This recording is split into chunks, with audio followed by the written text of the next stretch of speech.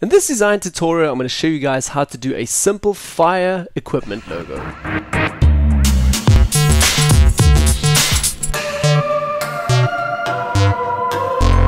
So, hi guys and welcome back to a new Photoshop tutorial. My name is Manny, and in this tutorial I'm going to teach you guys how to do this simple fire equipment logo here. Alright, so first of all what I'm going to do is just again create a new canvas via the File menu. I'm just going to go to File, New, and we're going to get a new window. First of all, I'm going to put here just the name of my logo, which is now obviously Fire Logo. Then as well, I'm going to choose already my presets again, my canvas size, which is basically 1920 pixels by 1080 pixels. You guys can also choose your own custom width and height as well down here. Just add them. I added these because that fits nicely with my screen recorder. Okay, great. So I'm going to hit OK here. Directly we get a new canvas and we're going to start working on this. As well as you guys can see, the background layer here is still locked. I'm just going to double tap on here and as well write background. You guys can feel free to write anything that you like. Okay, then as well I'm just going to move this a little bit to the side and as well select our canvas again, press F, nice and full screen, we're not distracted by the background. Okay, so first of all what I want to do is create some guidelines. So we can start working with guidelines. These I normally do via my action palette here at the top. If your action palette is not visible, please go to Window and select Actions here. As well, I've also showed a tutorial how to work with actions. If you remember, we had a tutorial about that. So simply I'm going to select the guidelines and play them. And now we already have our two guidelines. Okay, great. So next step we're going to do is first of all create our custom shape here. So let's go over to the shape tool and already it's selected here, and again custom shapes as well. Great, so I'm going to go to the library here from my shapes, and as you guys can see here we got a few ones, and I'm basically looking for the default shapes here from Photoshop, and I'm actually looking for this particular one here. So again I'm going to select that, and as well I'm going to go over here to the color, and let's just this time we're going to select a nice blue color over here, so like a turquoise or something in that direction. It's a little bit more blue. Okay, I'm going to tap here again, because if you normally tap escape the color goes away again, so just tap here back into the options bar. Okay, this time I'm going to hold shift so it's equally expanding our new shape, and I'm just going to click and drag that shape all the way out so it's nice and big. Okay, I'm going to drop it, and as well going to press Command T, not to transform now, but just to get these little anchor points here so I know when it's exactly in the center of my canvas. I'm going to press quickly the move tool. Okay, I need to do that step again, Command T, and just with my cursors without the move tool, just move it left and right and up and down, and now that's really nicely centered. As well, I'm working with a Mac, so I say Command. If you're a Windows user, please use Control when I say Command. Okay, I'm going to accept this from the top, and that's basically now our start. So then as well we're going to select a font first of all that we're going to work with. So I'm going to take the text tool on the left hand side here and simply just going to make a big text, not on our shape. So let's just do it over here. We can do it something like that. Great. And I've already selected my font that I want. I've did this previously, so I basically just went to the fonts here and I've selected a font called America Captain, which actually sounds a bit weird. It should actually sound Captain America. But anyways, you guys can also find American Captain down below in the description, or if you guys want to download it, you can also go to dafont.com and you'll find it there as well. Great, so let's also start typing now. First of all, I want to type fire with capital letters. So again, fire will be my size, I don't know yet. So I'm first of all going to accept this, and as well take the move tool and just drag this a little bit down. So again, the first thing that I also want to do is rotate my shape a little bit. As you guys can see, the shape side over here and the font side, they don't line up really nicely. So I want to rotate the shape so it lines up really nicely with the fire. So let's do that. I'm going to select shape over here, again press Command T, and then literally just take this anchor point here or move over the anchor point, hold and rotate this slowly. Great, I'm going to zoom in a little bit closer and you guys can see it's still not fitting perfectly. So again, rotate a little bit more, like so. Okay, and we can rotate this a little bit more, a little bit back. Great, I'm going to accept that and that's perfect. So I'm going to move it a little bit in. Yep, and that hides perfectly. As well, you guys can see the outlines here from the path, from our shape. So there you can see it works perfectly. But now my font, or basically the fire font, is still too small.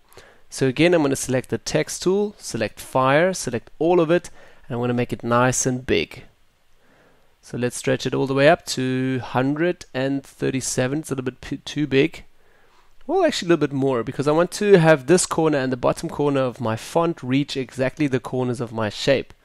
So let's accept that, take the move tool, and first of all move that a little bit over. And as you guys can see, that fits almost. Actually, it is perfect. Let me just move that in a little bit. Yeah, and that works really great. And that's already the first step just of creating the shape over here. So again, now I can take shape and fire as well. Hold shift, select both of these layers, and just move that a little bit into the center again. So it's a little bit off center now, but it's still fine. Okay, great. So I've already got fire and already got my shape, but I don't really like the color, the blue of the shape now. So I'm basically going to change it again.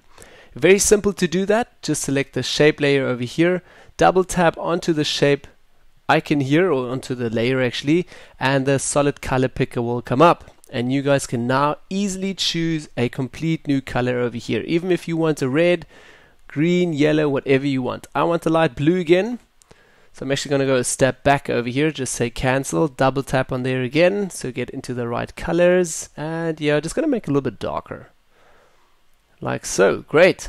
Okay, so that's again my first step. Now again, I also want to duplicate, or actually I'm not going to duplicate the font. Let's start creating a fresh font again. So again, T for the text tool. This time I'm just going to make a selection down here, and as well I'm just going to write equipment. So this is totally random as well. You can write anything you want. Again, here equipment, you can also write fire solutions or fire company or whatever. So I'm going to go with equipment today. So I've typed everything already. I'm just going to press Command A to select all, and the font is too big at the moment, that's why you're not seeing anything. Let me just drag the font all the way down so we can actually see the font. I'm just going to select the font again and a little bit more down. Great, like so. I'm going to accept that again and as well move that a little bit closer in. And it's supposed to go somewhere over here. Okay, I can also make this a little bit bigger still. So again, text tool, select it again. And I'm literally just going to make it double the size, say like around 20, 25 maybe. 23 pixels actually. Okay, and now I still want to space all of it, so again, text tool, select all of it, and now we're just going to go into our characters. As well, if you guys don't have the character box, just go to window again and select your character box. Okay, so I'm going to take the tracking here and just move the tracking all the way out. So I want the T actually to end somewhere here with the E. Okay, I'm going to accept that and just move that up a little bit again. Okay, like so, maybe down a little bit as well. A little bit to the side, that we can still decide later as well. Next step, again a new layer down here. We can just turn this off here, sorry. Okay, next layer, and this is going to be just a stripe. So again, M marking tool, as you guys can see, and not the elliptical, the rectangular marking tool please. And we're just going to make a rough selection like so around equipment, but going over our shape here, like so. And I'm just looking at the width here of my selection actually. A little bit more down. Okay, I'm going to fill this up now very simply. Inside of the selection, going to hit right click, fill this up here, the content area will come up, and I'm just going to fill this again with white content area. So under my contents, not color anything, just white. Okay, great. Command D. So again, we've cut out the shape again a little bit, but obviously the equipment is now gone because the font is on white. But that we're going to change in a minute now. Let's just select the text tool again. Click somewhere down here, which obviously automatically detects your font there. So I'm going to select the whole font and as well give this a new color. I'm just going to go back to the color here at the top. And let's give this like a really nice fire orange. Okay, a little bit lighter actually. Let's have a look here if we take the color down like so. Okay, going to accept this and accept it from the top. Now we still just need to move the layer on top so we can actually see it again. Great, so there it is. Then as well, if I'm still not happy with the little E pointing out here, you can still take the move tool and just move that in a little bit, space that correctly. Okay, so for the last step now, I still want to add a really nice flame here on the top. So this is not too difficult actually. I'm going to press F, get out of the full screen again, and quickly going to move over here to a new canvas that I'm going to show you guys. So literally I'm just going to drag this little image here over to our canvas. I'm going to press F again, and let me talk a little bit about this. So I went on to Shutterstock again and found some really cool graphics about fire flames. So I pulled one of these flames out of Shutterstock, and I'm not basically going to use these flames, I'm just going to take them as a reference. So again, I'm going to press Command T, make them really nice and big, and kind of the size that I can actually see the flame really nice and big. So I'm going to accept this now, and this is kind of the size, and as you guys can see, the flame is also very pixelated and broken, and I would not recommend use this. Then rather go and buy it from Shutterstock if you really want these flames exactly, but you can also do your own custom shape with it now. I'm going to press again once more Command T, hold Shift again here, select a little anchor point, just drag this out a little bit more so it just gets a little bit bigger. So I've selected this flame down here, and I want to actually replicate this and build this. So I'm not going to show it now the whole process. I've done that already, showing you guys how to build custom shapes. Have a look, we've created a tutorial for that as well. Basically what I'm going to do is just take the pen tool, literally put an anchor point over here, and start replicating exactly the outlines of the shape. So again with Alt, moving all the way down. So I'm just quickly showing you guys kind of the process in a little bit. So again, but if you want to have more about this, go have a look at our tutorial. I'm going to go all the way down and kind of, yeah, just replicate this fire shape. So that's the whole process that I'm going to do. Okay, all the way around. I'm just doing it really roughly now and quickly. Okay, like so. And this is basically, say for instance, all the paths that I did around the shape. Once I'm done, I'm just going to hit right click on here and say define custom shape. Then again, our shape library actually comes up, as you guys can see, and now we have the shape. I'll just rename this, say for instance to fire 1, fire 2, whatever. Hit OK, and that will be saved into our library. I'm going to hit cancel now again, escape out of the pen tool, and delete this layer again because I've done this process already. If you guys want to know more about the whole step, also have a look at our tutorial how to create your custom shapes. Okay, so once you've done the whole process, you basically go back to your shapes again, custom shapes over here, and you go back to your shape library. And Photoshop has saved that in your Photoshop library all the way at the bottom. So I'm going to go all the way down, and as you guys can see, here is my shape number 1 from the fire and shape number 2. So I took a little bit more time and cutting this out really nicely and carefully as well. Okay, so I'm going to select the shape. That's why I also jumped ahead of this step. Now I'm going to go back to the fill color over here. Going to select again the color, which is basically the orange that I want over here. But let's maybe keep the orange to the same orange that we used down here. So I'm going to double tap on here, which basically calls up the color again. Then on here, the color picker, and I'm going to select this color down here. Great. Hit OK. And as well, I'm going to go out of this again, and now I just need to create the shape. So I'm going to hold Shift and just equally expand this here and drag this nice shape out. Great. And there we already have our new shape. Now again, I'm just going to press Command T in order to rotate this. Again, Windows users, don't forget, press Control when I say Command. Okay, rotate this a bit more. There we go. Okay, and we already have our new shape here just with the fire. Okay, I'm going to move it a little bit down and yeah, kind of leave it there. Now the outlines are a little bit irritating still, so I'm going to press Command Shift H just to hide them. And as well, also now on the shape layer, double tap on here, and I'm just going to say stroke. So select stroke and also select the option stroke. And first of all, I'm going to change the color. So double tap on here, select exactly the same color as we have from our cube here, from our shape. Again that, and as you guys can see, this fits in really nicely. Okay, so I can still change the size now, maybe to just 4 pixels, or if you want to even 6 pixels, but I think, yeah, well, 6 also still works. If you go up to 8, that's a little bit too big already. So I'm going to choose 6 again, okay, and just select OK over here, and there you go. Already we've created a really awesome, simple fire equipment logo.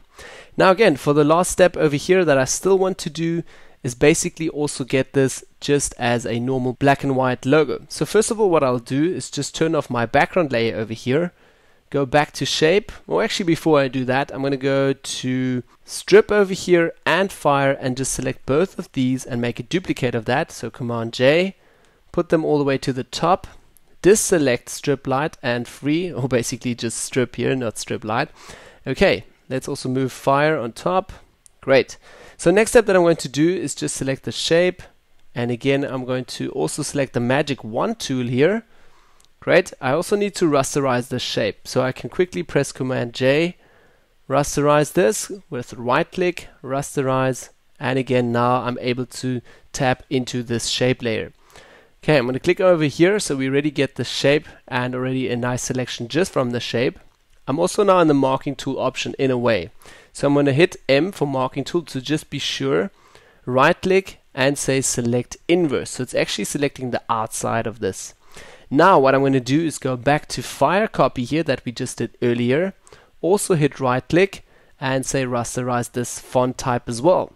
Now I'm going to hit delete, and first of all, in order to delete also the E over here, and we still need to delete the axis spill here from the strip. So again, go to strip copy, delete this, and I can press Command D. Now, very important, next steps.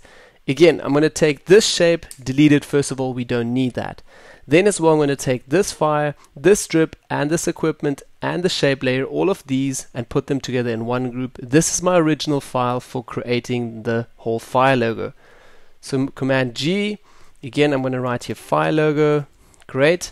And now I'm going to do actually a duplicate of that. So Command J, open this again. Let's also make a little bit of space here. And now we're going to move in the copy and the fire copy and the strip copy. Let's just move all of that back in here, like so. And we can delete strip, and we can delete also fire. Great. Let's also just turn off fire logo at the bottom so we don't have that. And now you guys can already see how this looks without the extra spill here. Now, next step, I'm just going to go back to fire logo, right click and say merge the whole group. So I've got this all as a separate layer now. Let's go back to adjustments, hue and saturation, and we're just going to take the master saturation all the way down. And directly you have it like almost in a black and white. Let's also take this a bit more down so we can actually see something again here. Like so. I'm just going to select hue and saturation again. And we can also try to just clip this again to the bottom layer. Alright, so then as well you can just clip this layer again to the bottom layer. So you also have it here kind of in a gray layer. Yeah, so again I'm going to turn on the white at the bottom, and if you want you can also turn that off and just have the fire logo like this. Yeah, so that's basically also all for this tutorial. If you guys like this tutorial, don't forget to give me a thumbs up, share it with all your friends that can benefit from this video, and don't forget to subscribe. Thanks again for watching guys, and I'll see you all in the next video. Bye bye.